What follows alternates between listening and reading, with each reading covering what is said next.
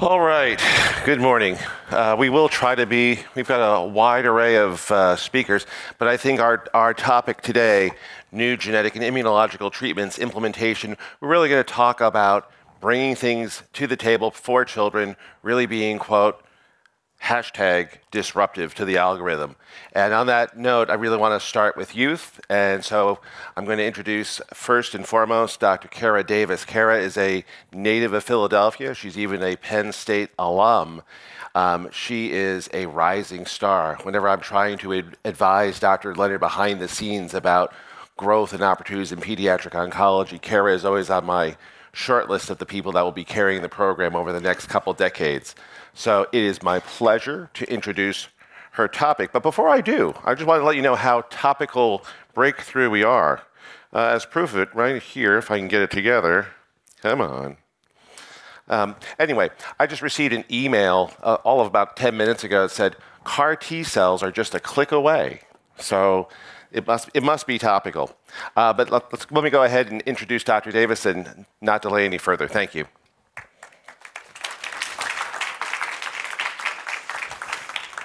Thank you, Paul. And I hope CAR T cells are that easy, but I'll talk a little bit about that. So thank you so much for the opportunity to speak with you this morning, and thanks for everybody for getting up early to come and hear this discussion, which I think is going to be really interesting. So I'm going to talk a little bit about a very exciting, I think, advance in cancer treatment that right now is really benefiting children with leukemia, and it's truly a personalized approach to therapy called chimeric antigen receptor T cells. So I want to touch on a few things this morning as the outline of our talk is that childhood ALL, B-cell ALL, is the most common cancer in children. And certainly, I think it can be described as really a poster child for the success in cancer treatment, really across the board. But there are still patients who don't benefit from this success, and I want to talk about who they are. Then I want to really focus on what are the advances that this new technology, chimeric antigen receptor T cells, has brought to the field, which is harnessing the power of the immune system and marrying it with synthetic biology so that we can really make improvements for these kids. But there are still challenges that remain even with this. So 100 years ago, roughly, childhood leukemia was universally fatal. This is a report from Dr. Gittins from Alabama, who describes for the course of his children with leukemia that they would be succumb to the disease usually within 2 or 3 months, and that was a standard. There were no approaches to treat the children. Fast forward now to our current era, and we've made incredible strides over the course of this century in treating children with cancer, and specifically B-cell leukemia. So the green line on this Kaplan-Meier curve shows in the 60s, about 20% of patients survived on childhood leukemia studies. And now on current studies, we're above 90%. So that's a pretty amazing trajectory of cure. But there are still patients who are not cured, and relapsed disease is really a problem. And this is one of our patients, Sal, who was featured recently in a Stanford Medicine article, who had relapsed disease and benefited from this treatment, CAR therapy.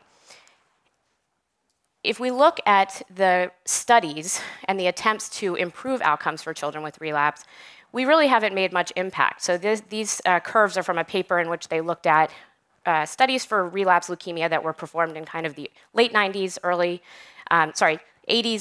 late 80s, early 90s, and then split it up into later studies from the late 90s, early 2000s. And you can see the curves pretty much overlay on top of each other, meaning that we didn't really make much progress despite trying new things and new ideas. So in comes the CAR T cell, which is a little bit of a Frankenstein cell, I think, if we think about it. Let me tell you what it is, what the CAR is. So the chimeric antigen receptor is the combination of the business end of a monoclonal antibody, I'm going to point to it on this side, which is the part of an antibody that recognizes a protein or the antigen that you're looking for in an infection, with the signaling components of the T cell that are the intracellular portions that actually activate a T cell to go after an infection. And so combining these things through engineering, you can create this receptor that's going to specifically target something of interest. And so the way they work is when you have your chimeric antigen T cell. The T cell now expresses this Frankenstein receptor, if you want to call it that.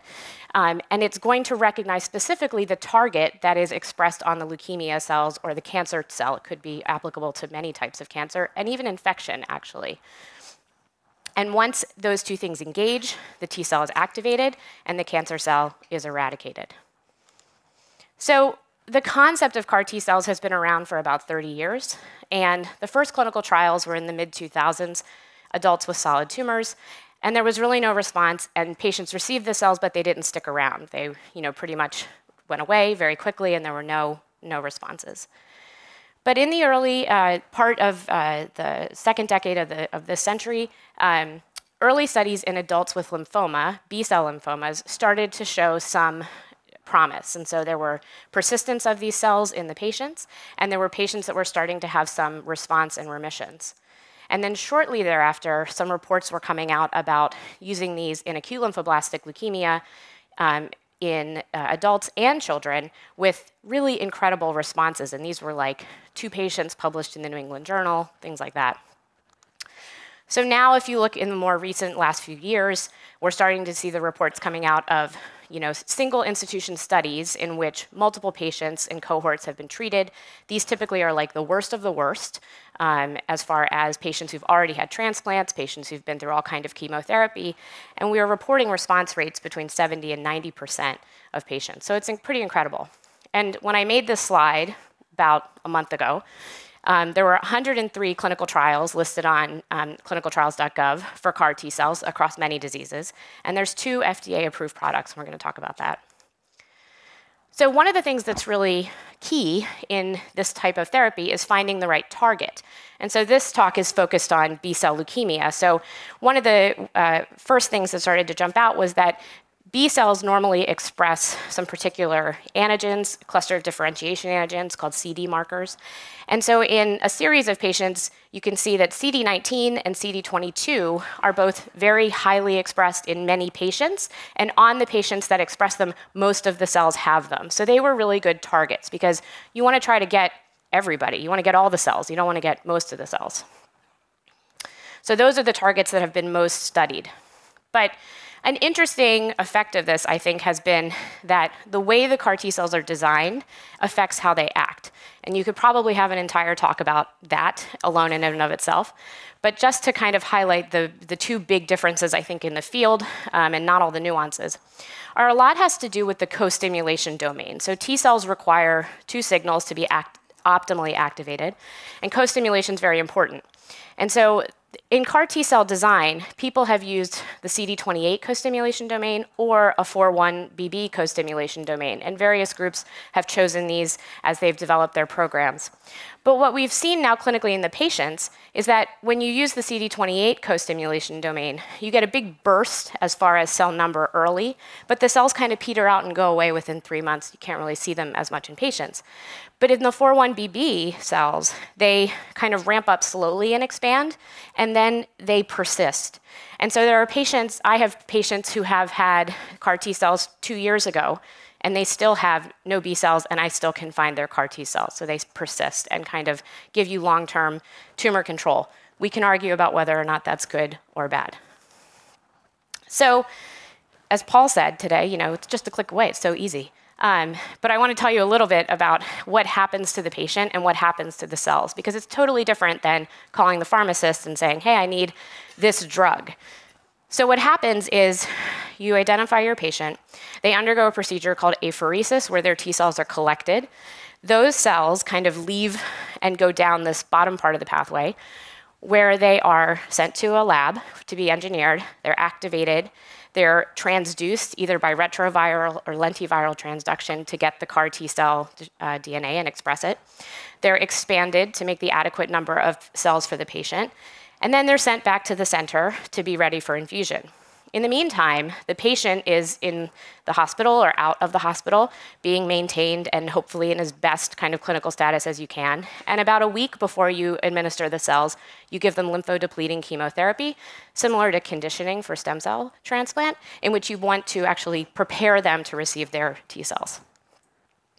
So before I talk about efficacy, I want to take a minute to show you, before CAR T cells, what was our best bets in the armamentarium for relapse patients. So standard chemotherapy for relapse disease, clofarabine, etoposide, cyclophosphamide. It's been around for decades, terribly toxic, lots of infectious complications, 20% survival in this series of relapsed children. So not great if it's not really going to work anyway. A more recent drug is called blinatumomab. It's a similar mechanism to CAR T cells, except that instead of it being an engineered, it's actually a bispecific antibody. So it grabs CD19 on your B cell, it grabs CD3 on your T cell, brings them together, and it is cytotoxic in that way. So, but the work in children also shows at a year survival between 20% or 40% if you had an early response, but still I think is pretty suboptimal. And we know that blinatumomab is not really a definitive therapy. So it works when you have it, it's a continuous infusion, and once you stop it, it's gone. So you your anti-leukemia effect is gone. But in the early papers in childhood ALL, so these are two different centers, the outcomes were really astonishing. So on the left-hand side is the data from Crystal's trial at the NCI using a CD19/28 CAR, so the short-acting one. And they saw about 80% survival in patients who had achieved MRD negative remission. And then at the Children's Hospital of Philadelphia and University of Pennsylvania, which is the curve on the right, there was 67% survival at 6 months, and actually there was 90% disease response at a month. So really there was really incredible kind of response compared to what we already had available for patients, similar patient groups.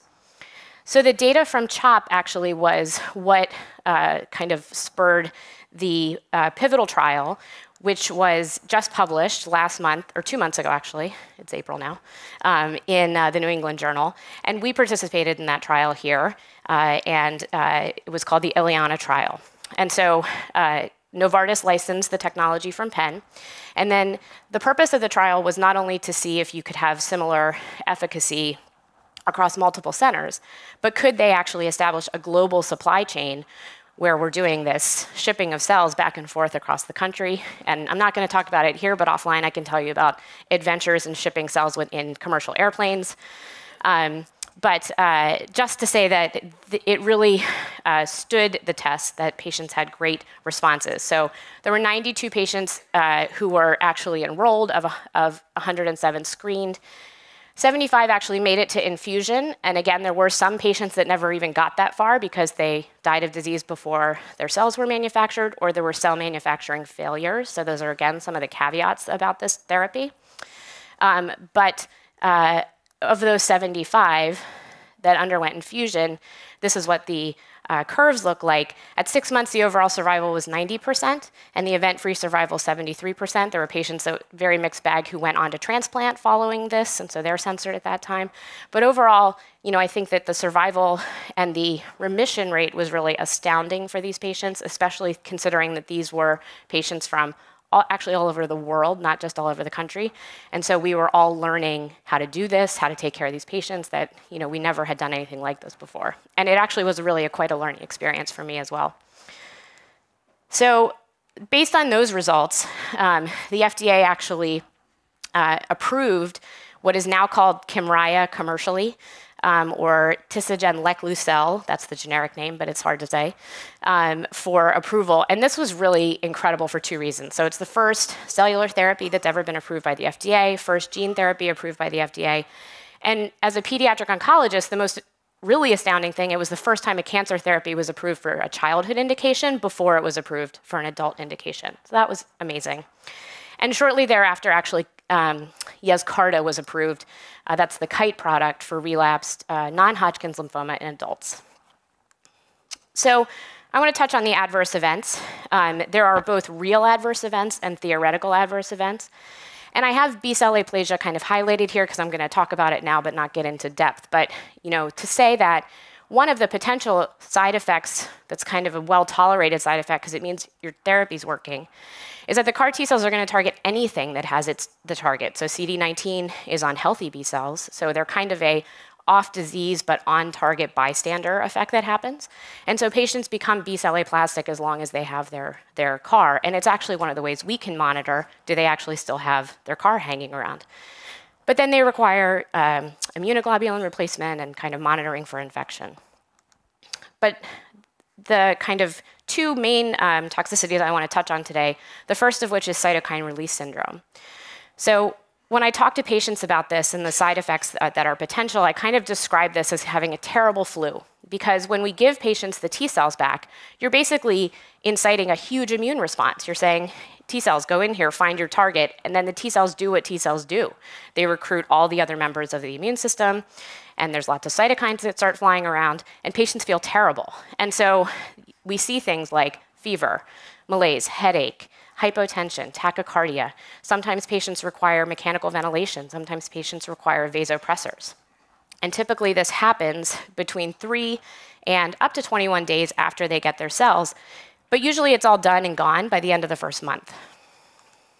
We know a little bit about CRS, that it has to do with how much disease the patient has at the time they get the cells. So if you have a low burden of disease, your risk of severe CRS is low. But if you have a lot of cells and a lot of disease, you're much more likely to have severe CRS. And then there's been a lot of groups that have shown, oh, it's so funny, this is flipped. Anyway, there's been a lot of groups that have shown that the trajectory of symptoms, you can also track cytokines along with it in the patient, so that at the time that patients get their first fever, in that first kind of week, we also see spikes in interferon gamma and IL-6. And actually giving anti-IL-6 monoclonal antibodies like tocilizumab is one of the ways that we treat cytokine release syndrome. And it actually was also FDA approved at the same time that the cells were. A second emerging, I think, toxicity, which I would say is a little bit more scary as the clinician now, is this CAR T-related encephalopathy syndrome, which I think has recently coined its own term, because we knew there were neurologic effects with CRS, but we weren't exactly sure if they were all the same or if it was different. And we saw that using anti-IL-6 monoclonal antibodies didn't fix it. So the group in Seattle did a really nice paper that was published at the end of last year where they looked at correlates to predict neurotoxicity with CAR. And the kind of clinical things that we see are sometimes delirium, confusion, aphasia, difficulty finding words, and up to things like paralysis or seizure, which are much more scary. And typically, the vast majority of them are reversible and they also remit by the first month. But there are some patients who actually have died of herniation and severe cerebral edema and DIC. And so one of the things is trying to understand who are those people and how can we figure out who they are. So the group in Seattle did a review of over 100 patients who had gotten CAR for CD19 malignancies, adults and children. And one of the things that they found was that having severe CRS put you at higher risk for having severe neurotoxicity. So we kind of understood there's something about this big inflammation that's happening in the body that is having an effect on the brain. This is an MRI of a patient who had cerebral edema. And further work by their group looked at endothelial factors in like the cerebral vasculature that actually seem to correlate with this neurotoxicity. So not necessarily that it's a direct, we don't think now it's a direct target issue, like there's hidden CD19 that we didn't know about in the brain, but more that that big inflammation that's happening is affecting what's happening in the brain, and there's more kind of immune activation that is causing this. So more to understand about this, but certainly something to think about as we start thinking clinically about using CARs for brain tumors and other indications. So I wanted to take a minute just to touch on theoretical adverse events, which are things that we have to talk about when we tell patients about these therapies, but have not actually been observed in any patients. So these are things like replication-competent lentiviral retrovirus from the actual transduction that happens in the lab, and then insertional mutagenesis in T cells and whether or not that could set someone up for cancer. So insertional mutagenesis or oncogenesis is something that has been observed in gene therapy trials for things like SCID, in which using and altering a stem cell can set someone up for subsequent development of leukemia. And that has been observed and is something that has kind of put a pause on the field to try to understand how do you deal with that. The data here, which also doesn't project exactly correctly, but is a paper from Carl June in which they looked at insertional locations across the genome and in T cells from patients who were setting up for CAR T cell therapy. And they basically found that there was, very little association with inserting in oncogene locations, that there were some preferred locations in the genome, but that, there was not, they didn't feel that there was a high propensity to go into areas kind of risk that we think about that could set someone up for leukemia. In addition, these are what we think to be fairly terminally differentiated cells, probably not exactly, but that they're not necessarily having the same kind of capacity to become a cancer cell as a stem cell would. And then the issue of replication-competent lentiviral retrovirus is something that we have to look for in our patients for a very long time and is a regulatory requirement. There was a huge review of this done recently, published in 2018, and based on all of the testing across multiple centers and thousands of tests, it's never been observed, but it's still a requirement and something that we have to talk to families about. So, what's one of the big problems here? You got this great therapy. We're going to cure everybody with it. It's very exciting. But this is one of the parts that most interests me, is that it's starting to reveal the plasticity of leukemia and how leukemia is so tricky. And so it remains elusive. And so some of the things that we started to see emerge is that we start to pressure an antigen, CD19, and the leukemias come back and they say, haha, I'm not going to express CD19 anymore. Good luck. And so that has been one of the main relapse forms that has been seen in this therapy. And it usually occurs within 12 months. But I would say recently, and with more patients getting this, we're starting to see patients relapsing farther out. And so initially, we thought it was around half patients were relapsing with 19 negative disease, but actually in that New England Journal paper, over 90% of our patients had negative disease. So we know this is going to grow as a clinical challenge. This is an example from Children's Hospital in Philadelphia, where they had about 7% of cells in a 19 low gate at the time of infusion. And when the patient relapsed, all the cells were there. And this is some of that same patient's data from my lab using mass cytometry to look at it with many different types of antigens. And we can really clearly see these cells here are colored by CD19, that there's definitely a population that was there at the beginning, and that was capable of growing out to the whole leukemia again. So what's a way to circumvent this? One thing that we're doing here are multi-specific CARs, so let's pressure 2 antigens at the same time. So instead of having a CAR that only can look at 19, we're having one that can look at 19 and CD22 in this case. And so the preclinical data, whoops, too fast, shows that if we treat mice with leukemia with either a 19 CAR alone, a 22 CAR alone, or the bispecific CAR, which is labeled here as LOOP, we can get the same leukemia control in those animals. And we have a clinical trial, 2 clinical trials open, one on the adult side for lymphoma and one on the pediatric side for leukemia. I think we've treated 7 patients so far between the 2 trials. This is a nice example of one of the lymphoma patients who went in with disease in the abdomen and the chest, and about a month after receiving the CAR, had a very good partial response, especially of the disease in the chest and some in the abdomen. And that patient still has maintained his response and has detectable CAR now, so 4 months out.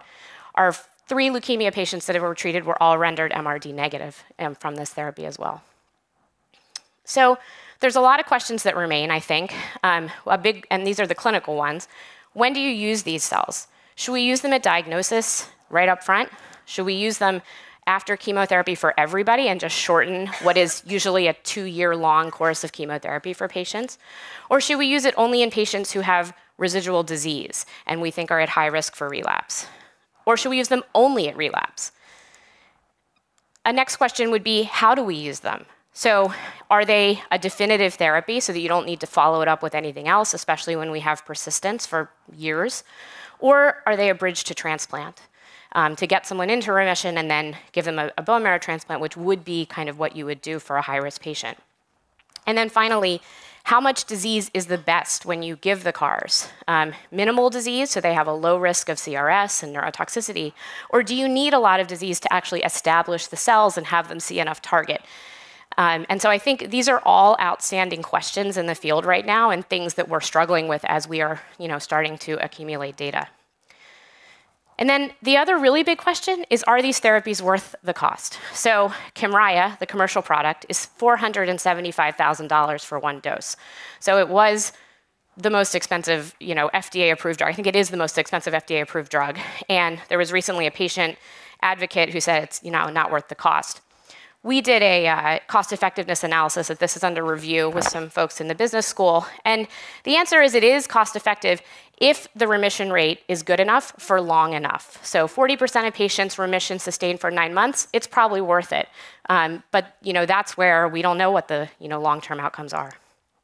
So with that, I want to say thank you to all the people who've helped with this work. There's a lot of people here at Stanford, the entire cancer cellular therapy. Crystal has been an amazing advocate, obviously, and pioneer in the field. And then the funding agencies, including CHRI, who have helped enable us to get patients, as well as the Jimmy V Foundation, who's funding some of my research in this area. Thank you so much for the opportunity to speak with you.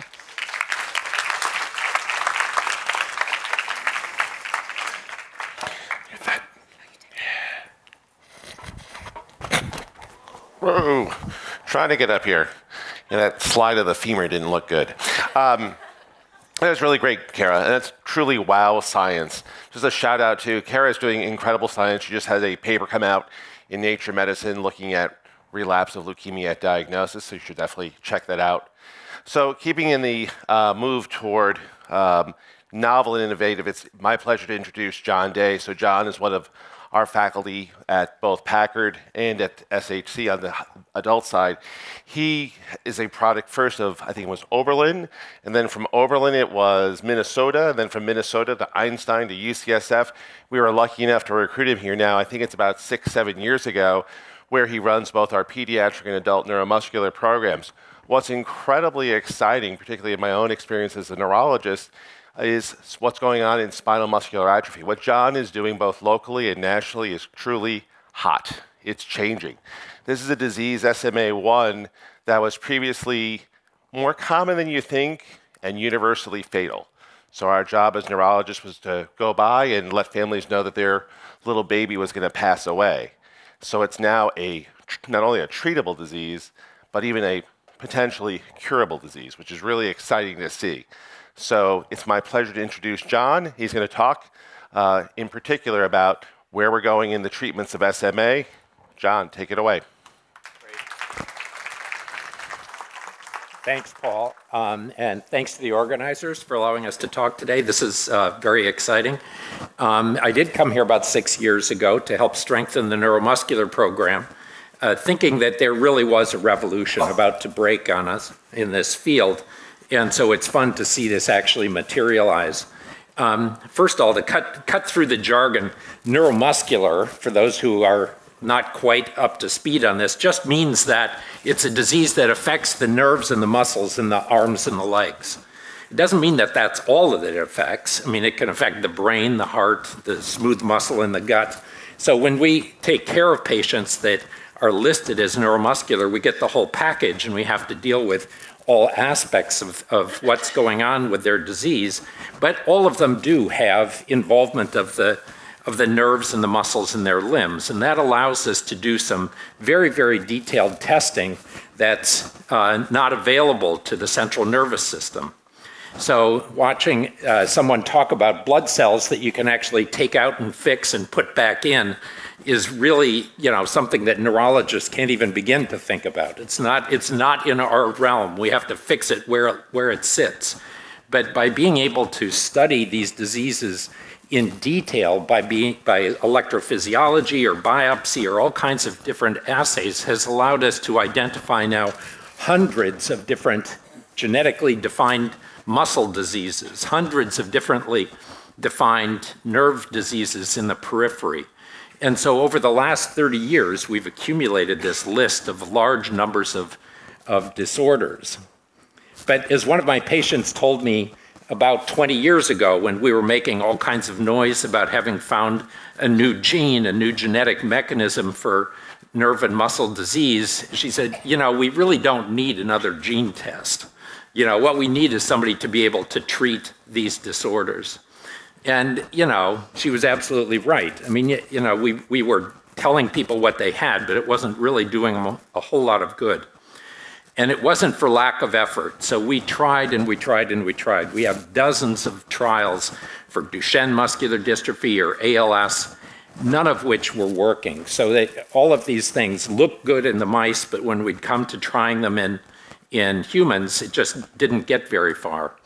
And we didn't know, I mean, was this always a matter of the drug failing the trial, or was it really the trial failing the drug? That we didn't have the right population, we weren't really proving this in a way that would allow us to get to the next stage. So spinal muscular atrophy, as Paul said, is a devastating, horrible disorder, but it provided us with a very clean research opportunity. If you can abstract yourself from the devastating situation enough, you can see that this was really quite uncommon, that we had a perfectly defined population. These kids are born looking normal. They look great at birth. At least we can define that population. And then by 3 or 4 months of age, they begin to show signs of weakness, and about 80% of them will die at 1 year of age due to ventilatory failure and consequences thereof. So, I mean, that's a pretty unique situation where we've got a defined population, a known time course, and we know exactly where this is heading so that we can see whether or not our treatment really has an effect. It's also not particularly uncommon. Many of you have heard of cystic fibrosis. That gets a lot of noise, but it gets more noise than spinal muscular atrophy because the patients live longer. It's about as common to cystic fibrosis and spinal muscular atrophy. 1 in 40 people in the general population is a carrier for SMA. So you do the numbers, and it's about 1 in 10,000 that of live births have SMA, about 60% of whom, so 30 to 50 in the state of California per year, have SMA type 1. And that's the one that I've been describing. There are other forms of the disease. So we thought with this unique situation that we could show whether or not novel treatments work. So if I was able to just come and say, okay, you all remember DNA structure, and we did some mumbo jumbo, and we came up with a treatment for SMA, that would be a cool talk, and that would be all I needed to say, because it's really cool that we can treat this. But I was thinking that in this venue, it'd be good to actually take a step back and realize, in a broader way, the implications of what we're doing, because this is a different type of gene therapy. When you hear gene therapy, most people think of, I think, AAV gene replacement. So you're just going to stick in a new gene. Or if you've been reading, the newspapers of late, you think about CRISPR and gene editing. This is a different approach. This is an approach that allows us to modify a gene, and we think that there are advantages to that are going to have implications for any number of different neurologic and systemic disorders. But to understand it, to put this in context, we need to think back about a little bit more of genetics than just whether there's DNA and proteins. So we need to understand the genetic mechanisms, the disease, finding disease mutations, and then gene modification approaches, all of which then came together. So this really is 60 years in the making to come up with these treatments. So just to go through that briefly, defining genetic mechanisms, DNA obviously goes to protein, and when I was learning these things, that's all that was cared about, was the DNA and the protein. But it's a little more complicated than that. So if we look at the DNA from pulling back a little bit, obviously the genes themselves are strung out on a chromosome like beads on a string, as is often said. So each of those represents an individual recipe or individual code to develop a particular protein. But if we look at any one gene in particular, it itself is broken up into different paragraphs, so that that recipe is broken up into different paragraphs that then can be stitched together to create the entire code or sequence that's used to create that protein. As you probably also remember, the DNA itself is transcribed into RNA. And again, this was just the most boring thing when I was learning genetics. I mean, we just kind of skipped over RNA. The focus was on DNA and on proteins, and the RNA was just that ridiculously boring thing in the middle that got you to the protein level that really mattered. what we've discovered is that there's an awful lot that goes on at the RNA level because it gets to be edited and changed in a bunch of different ways so that the RNA can itself be spliced in different ways so that you can take this recipe that's broken up into paragraphs and include one or another paragraph. You don't have to include them all. So one gene can, in essence, encode a number of different proteins. And this is all highly regulated.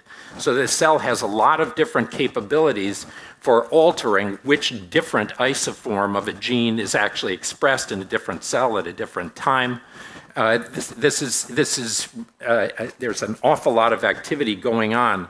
It's possible to regulate it so that you actually alter the number of paragraphs in there. Basically, the entire recipe turns to junk and it just gets shoveled down the disposal so that you're, in essence, turning the gene off by regulating the RNA process. So this ends up being a fairly important area that we can adapt. And there are many, many approaches to doing that, as we'll come back to, so that there are microRNAs, siRNAs, and different approaches that now are being druggable in terms of approaching this element of cell biology.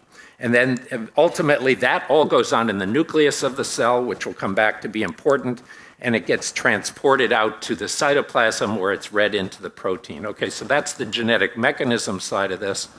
The disease-causing mutation, how do we locate that? That's been a long process. As I mentioned, for the past about 40 years, we've been there 30 years. We've been really doing this since the first gene in the neuromuscular field was identified in 1988, which was Duchenne.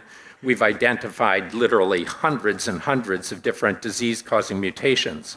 For SMA, we had to start from scratch and look at all of that DNA from all of the chromosomes, which eventually led in the early and mid-90s to identification that something funky was going on chromosome 5, eventually showing that there was a deletion on chromosome 5 of a particular gene, which initially was just called SMN, spinal muscular motor neuron survival motor neuron gene. And so the SMN gene was missing in all SMA patients. It seemed to make sense. But it turns out that the situation in SMA is a little more interesting than that. So there's the SMN1 gene, and like any recessive disorder, it's simply absent, it's missing. So you don't have that. That's the common situation in recessive disorders, that one way or another it's missing. The difference in SMA is that you have a second gene, as you might have guessed, SMN2. And so the SMN2 is sitting there in everybody. As I explained to parents oftentimes, the good news is that you have a spare tire. So you're missing the one that you need, but good news, you've got a spare tire. Unfortunately, the spare tire is flat, so that there's a single nucleotide change at the 5' end of exon 7 that alters the splicing. So there are the different paragraphs or building blocks for the SMN protein in each of these genes, but the splicing is altered because of a single letter in the genetic code being switched in exon 7. So rather than getting the full RNA transcript, you get one missing, paragraph 7, and you end up getting no protein out of it, or very little protein out of it. So that's a druggable situation. That's what allows this unique approach to SMA. And then gene modification, this I've already kind of alluded to. One of the things that we've focused on is antisense technology. And as we've already talked about, the DNA is itself read into RNA, so that the G is read as a G, the T is read as a U, the A is read as an A, the C is read as a C, so that you get basically a mirror image of the DNA read into the RNA, which is going to go through that process I already described of protein formation. And what some very clever people realized back in the 70s was that you could actually build an antisense to that, so that you can specify the code, you can synthetically create an antisense that will stick in one place and one place only, and that's on the target RNA. So it goes and it sticks on that target RNA, and then it's going to alter it. So it can alter it in different ways. There are ways that you can get it to wipe out that RNA. There are ways that you can get it to alter splicing so that it forces inclusion of one of those paragraphs or it forces exclusion of one of those paragraphs. There are a number of ways of doing this, but it turned out that this worked, that it would go and it would stick right where it was supposed to, but it's been an enormous feat to come up with something that actually worked in vivo. So that worked great in cells, but getting a system that would work reliably in animals and ultimately in humans has taken decades of work to try to develop because of several features. The antisense has to be very small in order to penetrate the cells of interest, penetrate the nucleus of interest, and stick on the RNA of interest. So it has to be tiny enough to make it all the way in, but it has to be long enough that it has the appropriate sequence to stick right where you want it to. If you have too short a sequence, it's going to stick to any number of different RNAs and not be specific. So that's part of the art. And then it has to be synthetic so that the cell doesn't just chew it up. If you used native RNA, it might stick theoretically, but it might never make it there because the body's own enzymes are going to chew it up.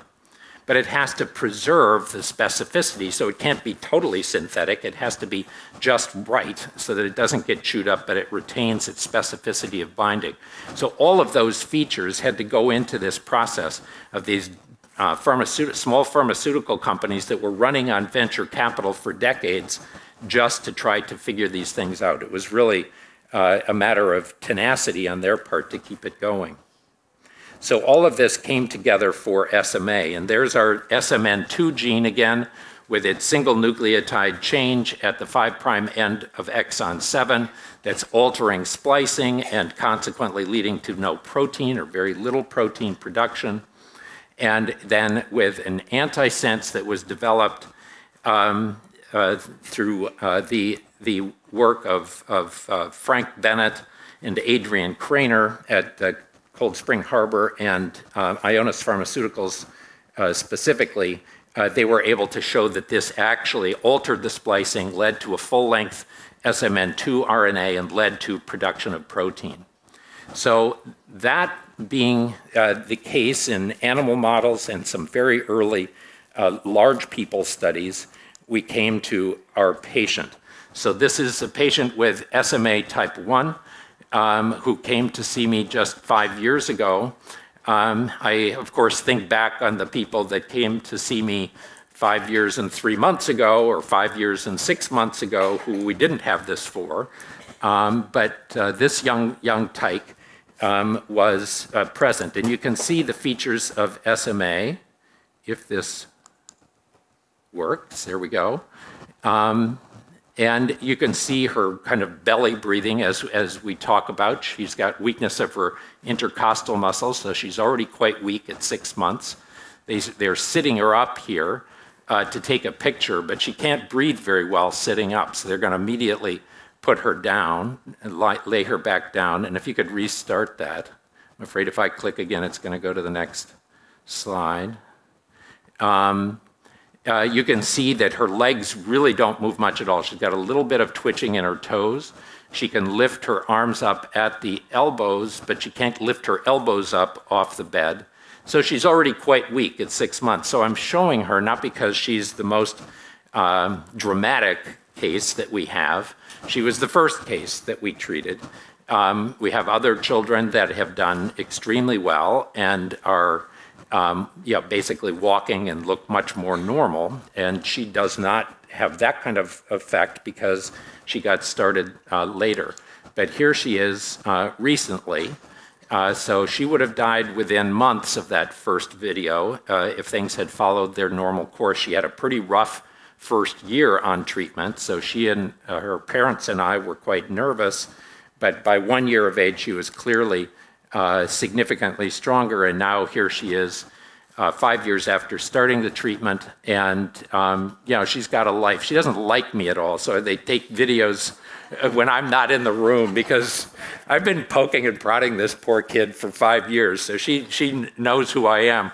And, but when I'm not around, she has a very happy life. She's yelling at her baby sister and playing games and is really quite a firecracker, and clearly will have a life. So we're quite optimistic that this worked in her, but we've done numerous additional studies that show significant benefit. This shows that initial trial, and I'll come back to a point from this, we did have in the treated group, the blue line on top, it shows that we did have several people still die. Several babies died during the course of this from their disease before the treatment really kicked in. The green line is a different study, a natural history study, showing the expected rate of death. One of the children died because he had gotten stronger. So the parents didn't realize that he could turn over, and unfortunately he rolled over and suffocated.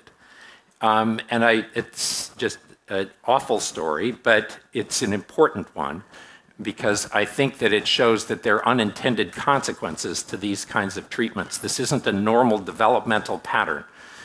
We are going to uncover different phenotypes, if you will, as we go through these treatments, and that's going to be even more so as now we're getting into treating patients with other central nervous system disorders, including behavioral and cognitive, as well as emotional disorders. And I'm really kind of nervous about the intermediate phenotypes that we're probably going to see. But the motor phenotypes have clearly responded. This is just looking at the motor response in several studies we've now done. So in the red line, that's the patient, that study from of the patient that I showed. They continue to get stronger now several years out, which is remarkable. The blue and gray lines show, again, an SMA1 infant trial that had a sham arm in it, which you can think about the implications of in a fatal disease. But because of that, because of the strength of that data, this drug ended up getting approved in rapid order by the FDA, so that it was approved 2 months after the packet was submitted, which is fairly rapid for the FDA to act, largely because the data was so clean. The green line actually shows what happens when we treat patients prior to their actually manifesting features of the weakness. So obviously we need to find these children before they're weak so we can get the treatment started ASAP. And some of those children are indistinguishable from normal. We expect most of them won't. We expect still that there still will be some manifestation of weakness, but nonetheless, that's the effort. And so we're working with the state and the national RUSP to get this on the national newborn screening panel. Of the patients that died in that first study that I talked about, we have had autopsies from several of the very generous parents that allow us to see that this antisense, even it has to be administered intrathecally, so it's given via lumbar puncture, and it gets into all the cells of the central nervous system. So this has given us hope that this really will have a significant benefit for any number of different genetic disorders. It also has the advantage of having, it has a long half-life. It's measurable in the tissue on the order of several months, but it isn't permanent, so that if we do overshoot or get phenotypes that are problematic, they will eventually wane as the compound leaves. So as I said, it was approved in December of 2016 with the drug company having worked on this for decades, and we believe that it works. The FDA was so impressed by the data that it approved it for everybody with SMA, irrespective of age, irrespective of type. I haven't talked about some of the milder forms that can appear in older children or adults, but they approved it for everything, but then it got to be problematic because of the price. The annual price for out years is comparable to other treatments. There are other treatments that are much more expensive, but the price per dose is absolutely staggering at $125,000 for a 5 milliliter injection. And so that really set people's minds running in terms of how to deal with this on a societal basis. And that question is still being bandied about, and the answer is unclear. So we think that the antisense looks like it works. It's a proven clinical technology. We're working for SMA to get this into neonates as quickly as we can. I'm going back up to Sacramento on Monday to meet with another group of legislators to see if we can spur this forward faster. It's in trial. Antisense approaches are now in trial for Huntington's, for some types of familial ALS. We have various ideas of many disorders that should respond to this. So there's a different method out there than just gene replacement or the more futuristic ideas of CRISPR for in vivo treatments. And we think that it will have a place for treating a number of neurodegenerative disorders. So I can't do this without a team. So this is our clinical team taking care of all these patients. We can't do the research unless the patients are well cared for. Several of the individuals have worked with me on these SMA trials, and we've worked with our collaborators. Those here have worked with collaborators at our other sites at Columbia, Boston Children's, CHOP, Nemours, and at the University of Rochester and Toronto. So I'd like to thank the patients and families. I'd like to thank our supporters. I'd like to thank CHRI for support that I received shortly after moving here, and really think that we're on the verge of truly a revolution in neuromuscular disorders and hopefully in other neurological disease. So thanks for allowing me to share this with you.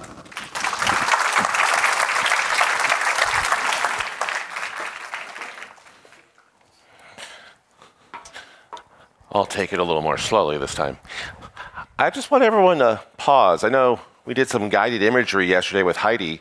I want everyone just to pause and think about what they've just heard. Yeah, this is not only wow science. These are 2 drugs for fatal pediatric diseases developed first and foremost for children. They're not hand-me-downs, or as I like to say, tag-alongs from adult medicine.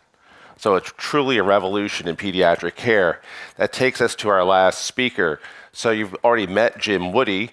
He's been a fixture on the Packard board and a stalwart in really helping advance pediatric care here at Stanford, but he's also a pediatrician. After his medical school training, he then was at Duke and Boston Children's, contemporaneous with the likes of people like Harvey Cohen, Phil Pizzo, so he certainly holds his own there. He has decades of experience in biomedical research and biomedical management, and it's really only natural that we close the session with him really talking about, okay, how do we actually bring this forward? How do we do this? How do we deal with the cost? And how do we deal with the success? So it's my pleasure, hit our last talk, biologics and biosimilars. Jim, please.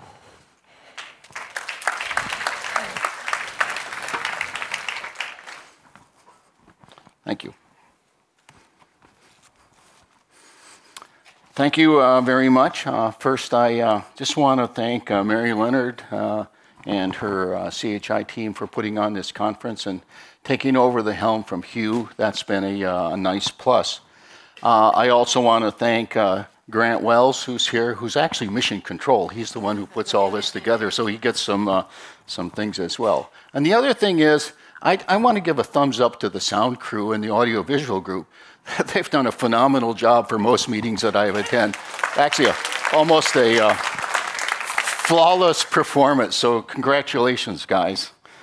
If you were here yesterday, you heard Tony Weiss talk about how cells communicate through proteins. And he was talking about some of the good proteins that do things, and that they're in cord blood plasma were some that actually helped out. And I have to say, if I forget more than 2 passwords a week, I think I need about a gallon of this. So I think we'll all sign up for that one. All right, I want to talk a little bit about blood plasma because you heard about that yesterday. So this is going to be a pop quiz. Albumin, globulins, and fibrinogen make up about 99% of the blood plasma. That's the the liquid part of your blood without the cells in it. So of that 1% that's left, how many signaling proteins do you think there are there? Somebody want to guess? Well, okay. What else? All right, about 500. Okay, so there's 500 signaling proteins in there. And how many do we know something about? Maybe 50? There's probably 30 or 40 trials going on, either blocking these or one thing or another. So Tony talked about the good ones, and I'm going to talk about some bad ones. And my talk is going to be about monoclonal antibodies, and it's going to be about one of the very bad proteins that are in this set. So you can do two things. One is you can make a pill. A drug is typically manufactured with chemical synthesis. It's made up of a lot of chemicals put together in an ordered process. Biologics are much different. They have to be grown in a live human cell or an animal cell. They're very complex to make, and they're very hard. So once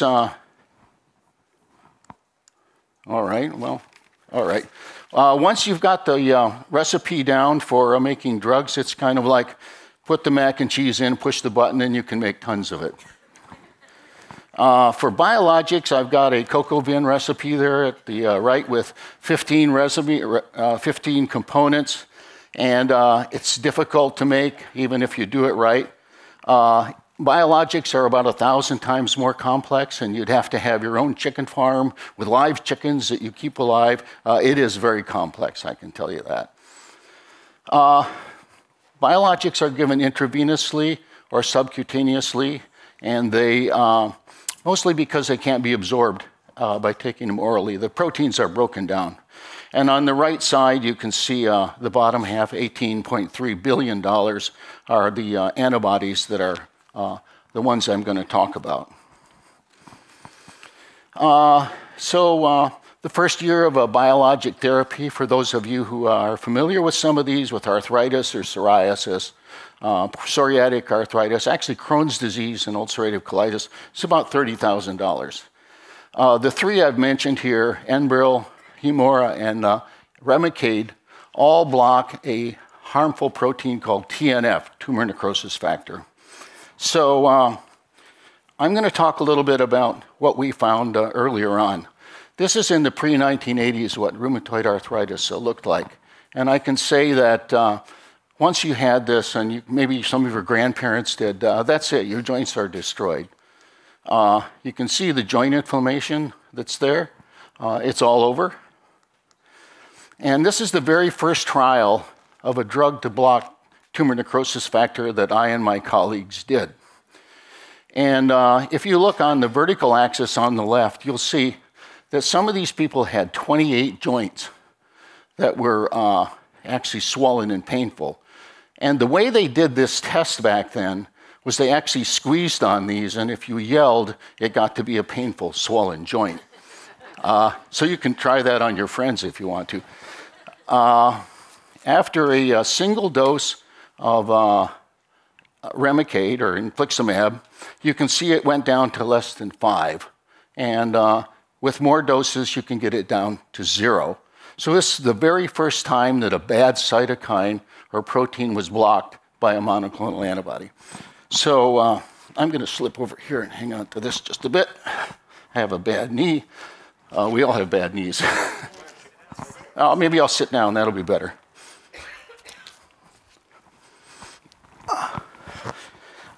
So when I was at the, this trial was done in patients back in 1993.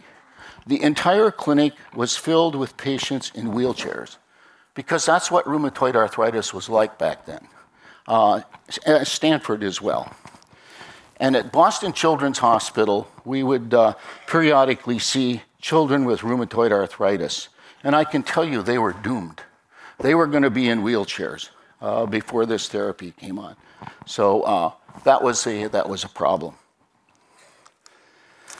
We also treated patients with Crohn's disease. That was the very first trial, again, in in a disease with a drug that blocked one of these bad cytokines, TNF.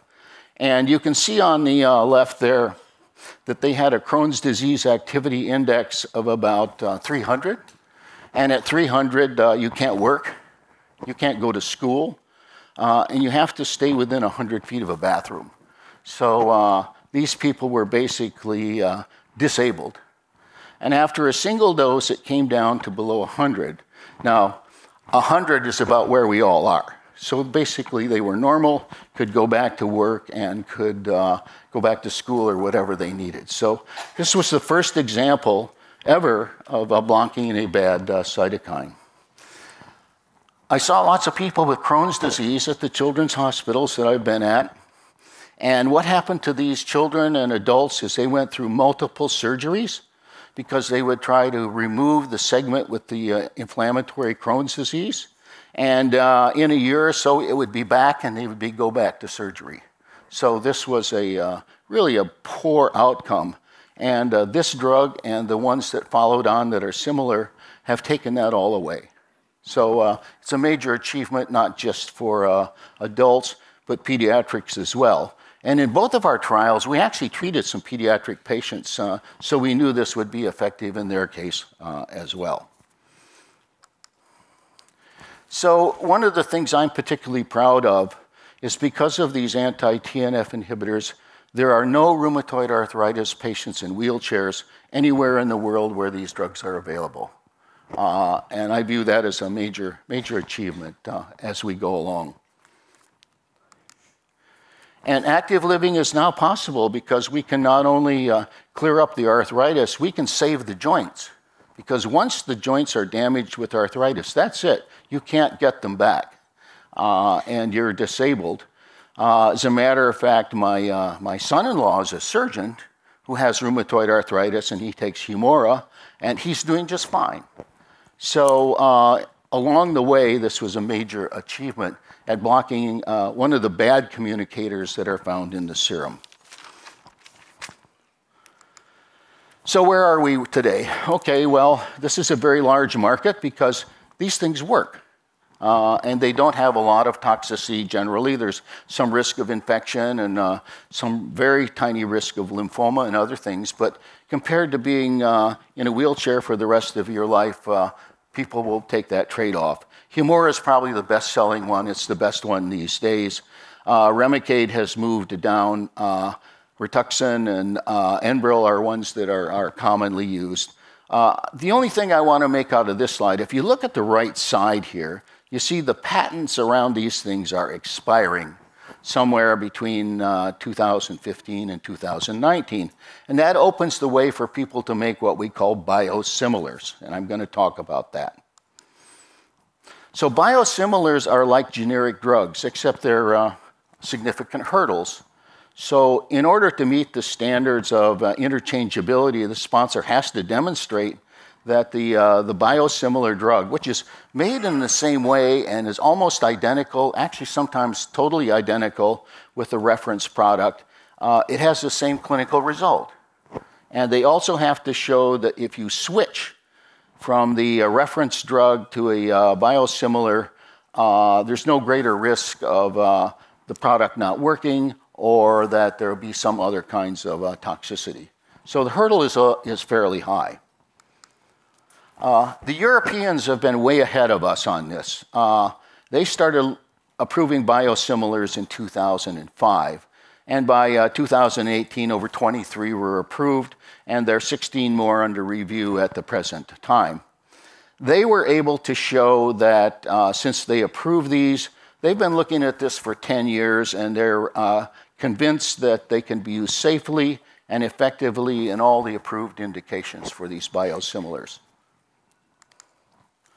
The US started reviewing biosimilars in 2010 under the Affordable Care Act.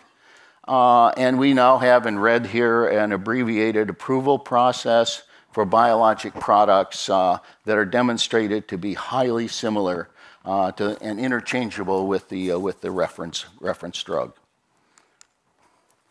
We've approved about 10 or 11 of these, and you can see that Remicade or infliximab is right up there at the top because it's an older drug, and it was a great target for everybody to copy. So there are a lot of those out there.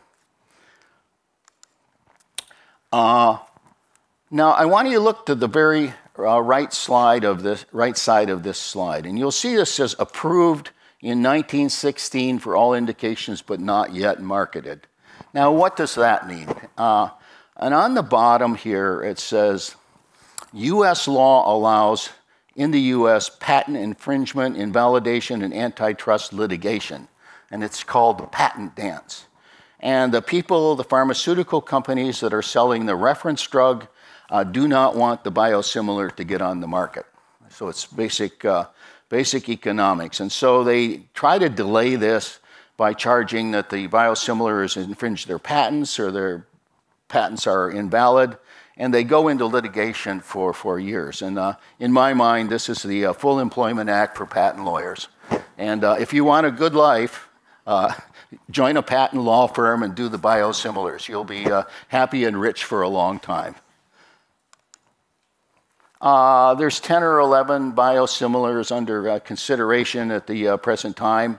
Hopefully some of these will be approved. You can see on the right there, they're coming up for review in 2018. Now, I just talked about antibodies, but there's a whole range of biologics that do things like stimulate red cell growth or white cell growth or any number of things. But I just focused on the antibodies because that's where I've had the most experience in doing this. And I've actually been asked to comment on some of these patent litigation claims, and I can tell you they're extremely complex. They come in hundreds of pages of material to try to fight off a biosimilar. So that's going to be a challenge for the U.S. We really need to change this law is what we need to do and go more like the Europeans do. Okay, so where are biosimilars being studied? You might think this is just U.S., but not at all. There's over 340 clinical trials going on, and you can see from the circles, they're all over the world. And lots of countries that can't afford the price of the Humira or Enbrel or Remicade are using the biosimilars, and they're doing the trials there because they're much, much less expensive. So this is going to be an area you'll hear a lot more about in the future. One of the things that people ask me is, why aren't there more trials and medications in pediatrics? About 20% of the drugs are FDA approved for children.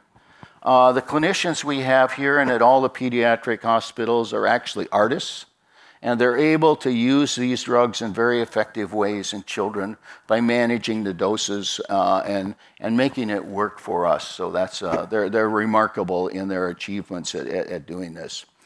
Pharmaceutical companies generally view pediatrics as a very small market, and pediatric studies are hard to carry out. You need child-friendly sites and equipment for children. Clinical procedures like blood drawing are problematic. I don't know if you've taken your child to the doctor and said, hey, you've got to have your blood drawn. That's hardly ever greeted with enthusiasm in my experience. And sometimes the parents can consent, and if you're in a trial that requires, say, colonoscopies or some invasive procedures, they'll just say, no way. And so now you're stuck, even though the parents are trying to convince the child of the greater good, but it doesn't work. In some infants, the metabolism is different. And I can tell you a single adverse event, something really sad that happens in a child, could halt an entire multi-million-dollar development program. So that's why pharmaceutical companies are cautious. And so it's up to us as pediatricians to carefully try to adopt these for use in patients. And quite a lot of us has done that. In fact, Mary Leonard has done some phenomenal studies on bone preservation with Remicade. Really, really interesting things that nobody would have thought of doing. FDA does encourage these studies. You get a 6 months patent life extension, and the FDA can require you to do pediatric studies if you're going to be using it in pediatrics. So in summaries, biosimilars are not like chemical drugs. They're very complex. FDA requires full extensive trials. There's over 40 biosimilars under various degrees of study in the US. Overall, good for patients. They would reduce the price 20 to 30%. And if you want to follow this on a day-to-day level, there is a website called bigmoleculewatch.com. So why do I present this today to this group? And this is old news, because everybody knows these things work. Some of you may even have had these drugs administered for one thing or another. First of all, when we started this trial with anti-TNF, the key opinion leaders said we had it wrong. That was the wrong cytokine. TNF wasn't the thing that was important, and this would never work, and they would all die of infection. And so I guess the message there is the key opinion leaders aren't always right. And you should be just a little adventurous in some of the things you do with the young people in here. And I want you to take your invention and your thoughts and actually put it into the clinic and try it. If you fail, that's okay, but you've tried. And that's the way we'll progress with organizations like CHRI. The other thing is that to develop a real therapy, you're going to eventually have to turn this over to a company where they can focus on getting the trials done. These are very expensive, but that's part of the process. And now, if you have a patent idea that you think is important, even though it's a little bizarre, we don't much talk about economics here, but when I was Chief Scientific Officer at Centocor, I licensed the patent from Len Herzenberg. Len Herzenberg and Lee Herzenberg are known for inventing the fluorescent activated cell sorter, but they also filed some very peculiar patents on the production of proteins inside of cells, which I licensed. The School of Medicine, the Technology Office, and the Herzenbergs were able to secure 3% of $6 billion a year for probably 10 years. So that funded a lot of things that all of you young people are doing for many times. And I was told that after Google, it was the highest value OTC product that we had from Stanford. So you're young. You have major problems to solve. Biologics might help because they block these messengers, and there's a lot of good ones, and there's some bad ones there. There's probably 30 or 40 trials against bad cytokines that are out there that are going on. And there's a couple of conditions that I'd like you to work on and solve, and they're interesting. One is autism, and we see this in 1 in 68 children now. And it may be that there's something from the mother that goes to the child that could be blocked with the biologic. I don't know what it is, but it's up to you to solve that. And the other end of the spectrum is Alzheimer's. We really don't know what's going on there. So I'll stop there and say thank you for your attention.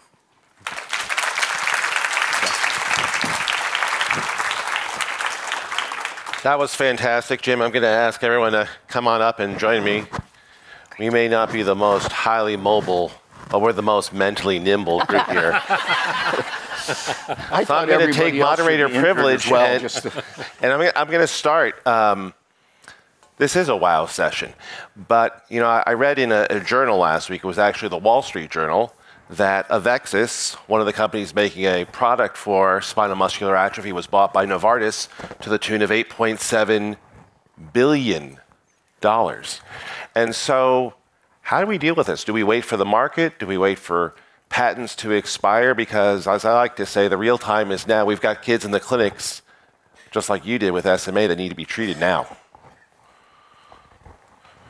So, I mean, yeah, in terms of the cost, I mean, you know, I didn't talk about the AAV approach for SMA. We're very much involved in that as well. We've treated 2 patients here. I think it is going to work well, but I think economics are going to end up steering some of these decisions. Well, I think between the Child Health Institute and Spark and other things that we have. We get some initial funding to actually make a proof of concept, kind of like you've heard with the CAR T cells and all the phenomenal things you're doing with that as we invent these things here. We need to support proof of concept in a couple of patients. And at that point, the pharmaceutical companies become interested because they actually feel that small numbers of patients that you can treat well are quite a good market. So this has changed in the last 5 years. And companies like BioMarin and others are totally focused on small, severe diseases that you can treat. So my advice is that have the organization, the School of Medicine, and others support these till you get a little proof of concept, and then you can interest them. Sometimes they think it's such a great idea they'll just buy it right away, but in general that's the case. And then you can maybe get them to do some compassionate use patients where you don't pay anything and they'll try the product out. That they will do sometimes. It's been interesting actually, John and I both are sitting on a committee that's been formed for high-cost drugs because both the Kymriah and the Spinraza have been such a different kind of a therapy for our patients, and they are so expensive that it's really forcing us and all the other institutions around the country to think about, how do we deal with this as an institution? How do we, help to influence policy around this so that we can provide access to patients, but we're not going to actually bankrupt the institution, which is the two kind of terrifying, battles we have.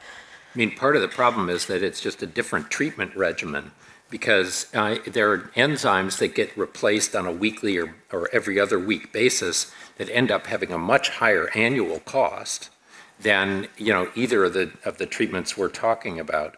But because these are treated infrequently, somebody asked the question, about SMA, there's a loading sequence and then they get a dose every 4 months. And to recoup costs, I don't know. I don't know how they set these prices, honestly. That cost gets distilled down for that individual treatment. And for the gene therapy, it's going to be theoretically, hypothetically, one and done. And so that all gets done in one single intravenous infusion. So estimates are for the gene therapy that it'll run between $3 and $5 million for a single 9 milliliter, 30-minute IV injection. And we just have to have other ways of thinking about this. And the companies think they can justify it, but that's obviously out of my... Well, I want to extend that. I'm going to go with one of the questions from the audience about oversight. I just want to add to the question. We're very grateful. Thanks for the CHRI, Hugh and Mary. We're spoiled here at Stanford, but the rest of the world isn't that spoiled. We have kids all over. We have kids throughout the world that are not here at Stanford. And, Jim, you mentioned the Best Pharmaceuticals to Children Act, the BPCA, and I just wrote a piece in the last month or so. I'm not so sure that works. It was a concept that was turn of the century to take adult drugs and bring them to pediatrics, but you can probably tell by my remarks earlier, it's time for us not only to be researchers and pediatricians, but we need to be advocates. And I think we need to start thinking about pediatrics first, not hand-me-down. So what kind of oversight is needed? What do we need to do in terms of oversight? Do we need a new revision to BPCA? All of you? Jim? I can say a little bit about priced cost setting. And so what's commonly done is they'll take a disease and they'll say, how much does it cost to take care of this patient for their lifetime? And then they'll say, if you can cure this disease, this is what it's worth. And they'll argue that case with the insurance companies and the CMS and things like that to set a price. As you pointed out, if you can actually cure a person with leukemia and they can become productive citizens for a long time, it has a value. And that's what they do in the US. Now, other countries just say, no way, we're not going to pay that. And they manage. Yes, we could use some additional legislation that supports the trials in pediatrics, especially, and that'll have to come out of Congress. But pediatrics, even there, are kind of not at the forefront, just because we're a small population in the scheme of the overall healthcare system.